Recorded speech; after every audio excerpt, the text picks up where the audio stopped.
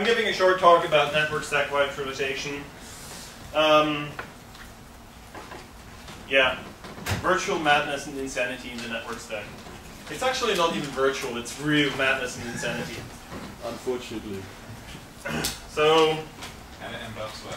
Fuck. No, I'm skipping that. Henning did a good job at that.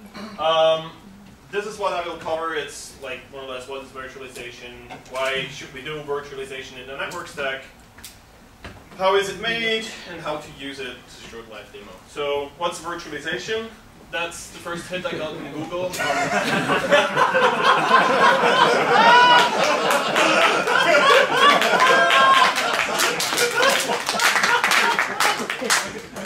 So it's about computers, and you can put a computer in a computer, and so you can compute while you compute. It's fantastic. It really explains it.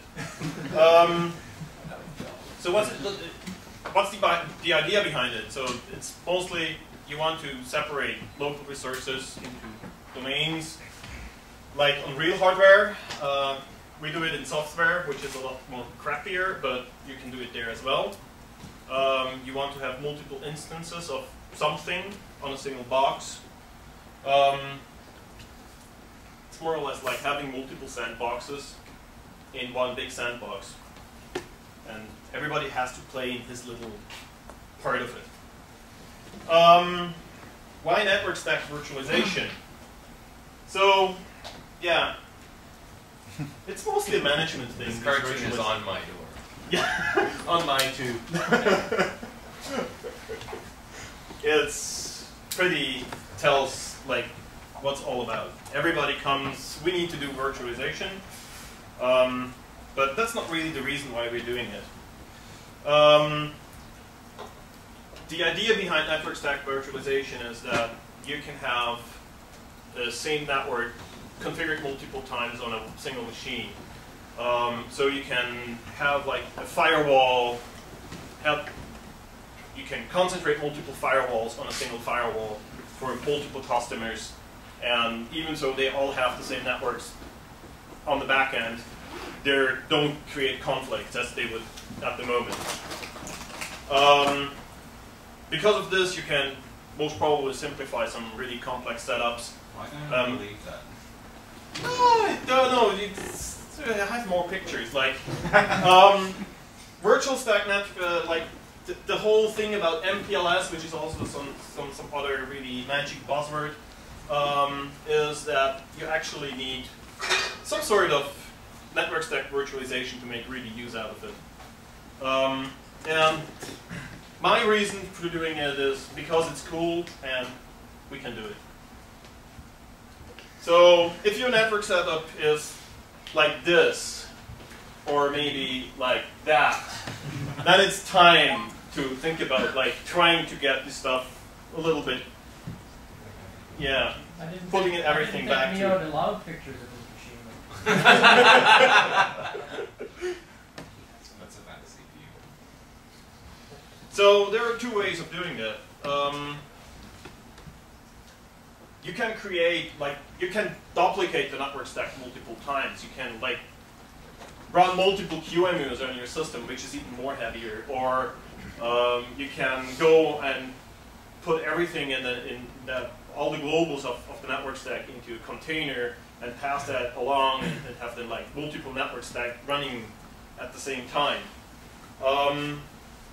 Each of these network stacks are completely independent, and that's what FreeBSD did with vImage, and I think it's a little bit, yeah, massive, because it doesn't really scale in my opinion.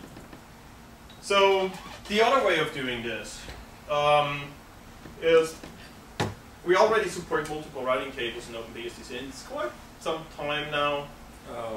2 years or something. I wish to not be reminded of writing that code. Holy shit, that was horrid. So our routing tables store the layer 3 and the layer 2 forwarding information in them.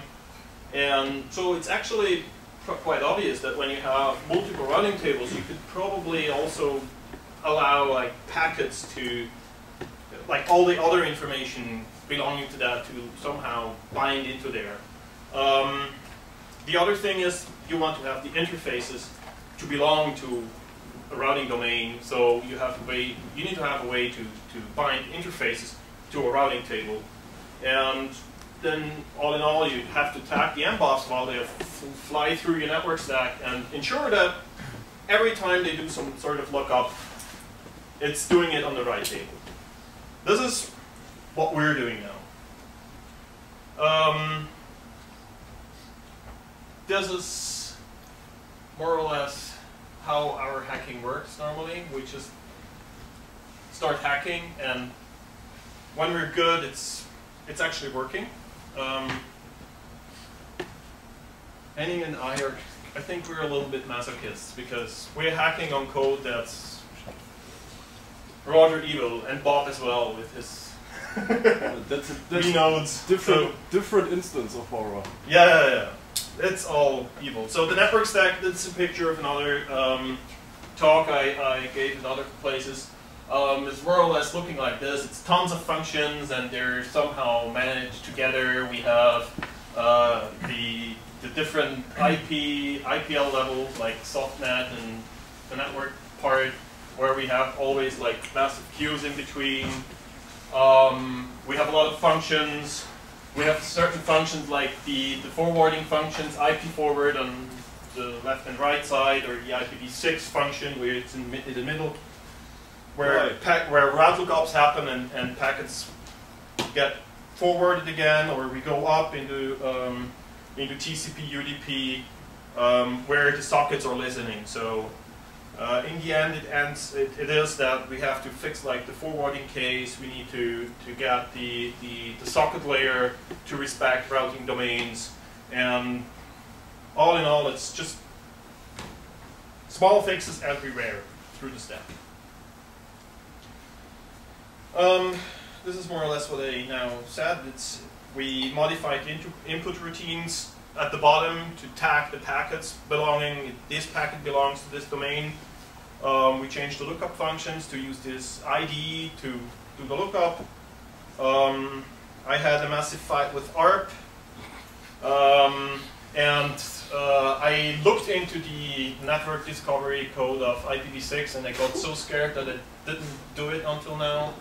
It's evil. Surprise. It's about, I think the network discovery code of IPv6 is about the same size as our the whole IP code. It's massive. What's a little bit open is still the PF part, because Henning has a monster diff standing outside, and when he commits that, I can move on forward. So we're a little bit in a lockstep situation at the moment. And as usual, rinse and repeat until bug free.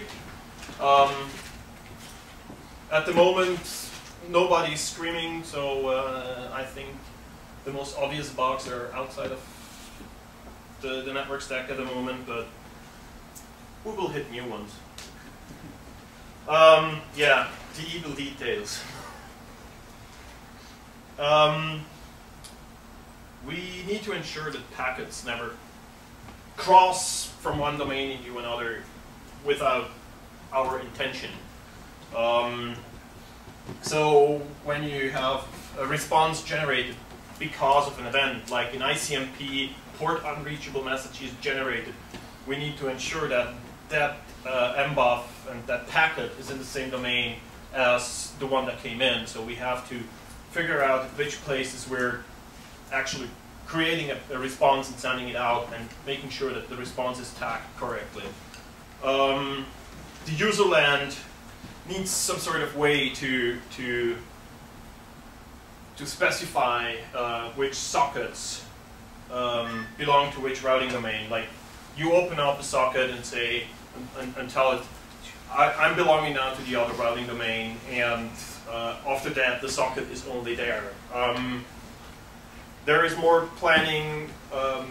One of that is it would be nice to inherit like the routing domain across like process invocations, so that you can say like, I want to have this running in routing domain 2 and then start Apache, and Apache will automatically get the information, because you don't want to fix up every application that opens up a socket.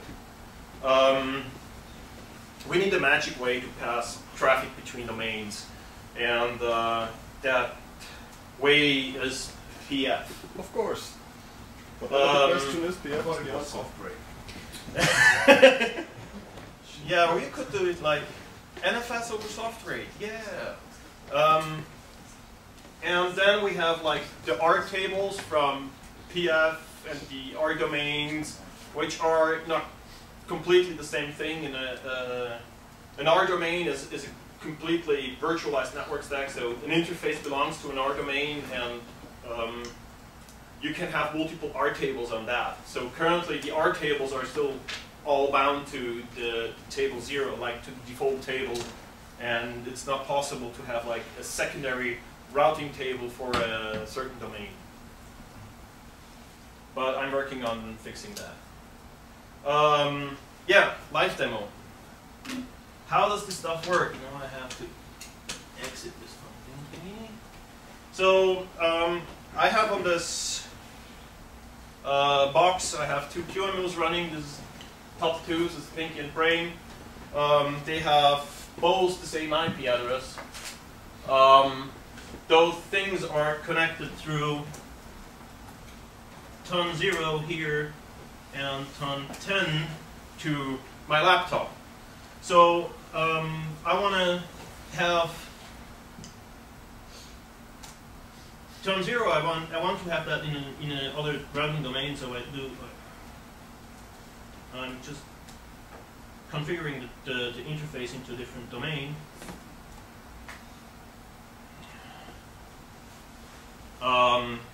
Which is now on the top line. You see. Yeah, there it is. On the right. On the right. Yeah, over there. It's just above me. So you can configure an IP address if everything goes right. What do we have here? 237.1/. That's 28.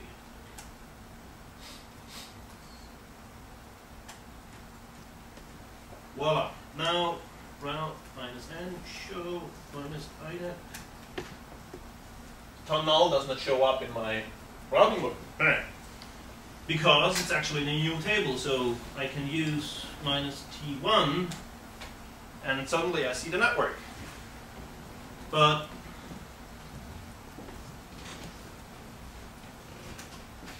ping does not answer because I'm in the wrong domain again. So I can go.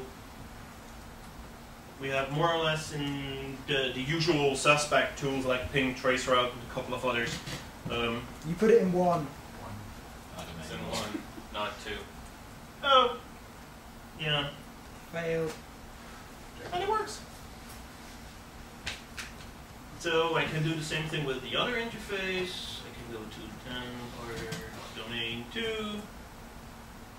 Use the same IP address. And I can ping the other box. I can do the same thing with netcat and C -n.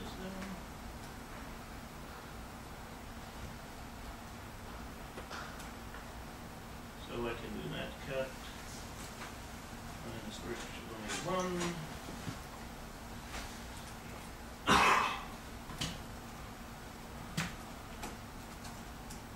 And it shows up. I can connect to the other box.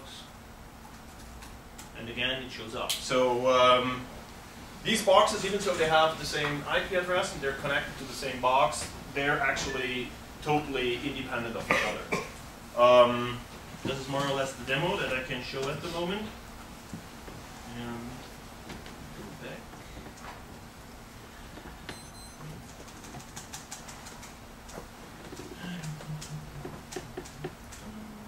So this is more or less what I wanted to show. I want to thank Janne and Johan for this great event and for the file system hackathon, and Theo, Henning, David, and all the others to actually allow me to to do this evil shit in the network stack. Yep. Any questions? Everybody's confused. Rather than checking arguments, if you thought why about didn't something you- we could stuff into a proc so that everything is inherited? Yeah, it's more or less that. The trick is, like, in far away future, it would be probably some sort of jail system would be possible with that in a much cleaner way than it is done in FreeBSD at the moment. Because FreeBSD, you have this magic, crazy hack with IP addresses. Their network stack is completely confused in jail, so this allows us to do it actually in a better way. But I'm not really sure if we ever go down that road. Yeah, proc is the place to put it in for it. Yeah. Okay, DOG. Yeah. 3-line dev. Will the BGP and OSPF daemon get support for those R domains? OSPF already supports it, Oh. at least in current now. Even in 4.6, I think it's even possible there. I'm not sure if when I committed the last bits, but I think it's in 4.6. You can start it up with an R domain and it will run only in that domain. The problem is you have to, I do not check if the interface that you actually specify are in the correct domains. That's currently a little smallish problem, but without that it's working. So when you're careful, it works. BGPD has already support to actually put routes into various routing tables, but the socket is currently not, like the socket that we use to bind sockets into a different domain is not used in BGPD at the moment, but it will come. Together with crazy stuff like MPLS-VP and support. Any other questions? DLG? Is LDPD smoking to this yet? No. Okay. It most probably, I still have to get my head around LDP. The normal idea in MPLS is that you have your default table which LDP uses to announce everything, and the virtual domains are just a tag that is then redistributed through normally BGP with the MPLS VPN extensions. So I'm not really sure if we need to have a lot of support for that in LDP, but maybe. Other questions?